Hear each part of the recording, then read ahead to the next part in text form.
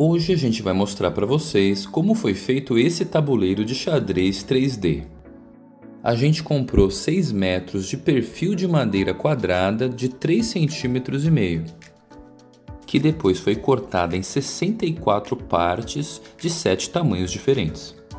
A parte mais fácil foi fazer o corte com a serra tico-tico. Mais difícil foi ter que tirar as farpas com as lixas. Primeiro foi passada uma lixa mais grossa e depois uma lixa mais fina para dar acabamento. As peças então foram divididas em 2 grupos. A primeira parte foi pintada com um verniz mais escuro, do tipo imbuia, e a segunda parte foi com um verniz mais claro. Nessa foto você pode ver o resultado da primeira mão e no segundo quadro o resultado da segunda mão de verniz. A próxima etapa foi fazer uma moldura para evitar que as peças venham a cair.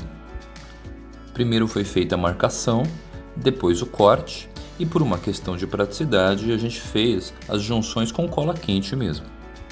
Nessa moldura a gente acabou passando uma mão bem leve de verniz, mas você poderia passar mais mãos inclusive nas peças, de forma que elas ficassem mais brilhantes.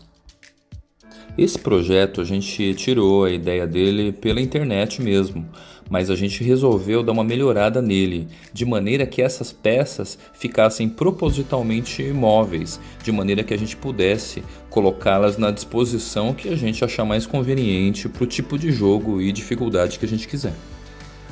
Os reis e as rainhas podem ficar na parte mais alta do tabuleiro, ou ainda a gente pode colocar a parte mais alta no centro do tabuleiro. E aí você pode inventar, colocando a disposição que você quiser. Mas esse aqui é muito difícil. E esse foi o modo que a gente achou que as peças ficaram mais visíveis para que a gente pudesse jogar. Se você gostou desse tutorial de construção de um jogo de xadrez 3D, deixe seu like e coloque outras sugestões nos comentários. Falou!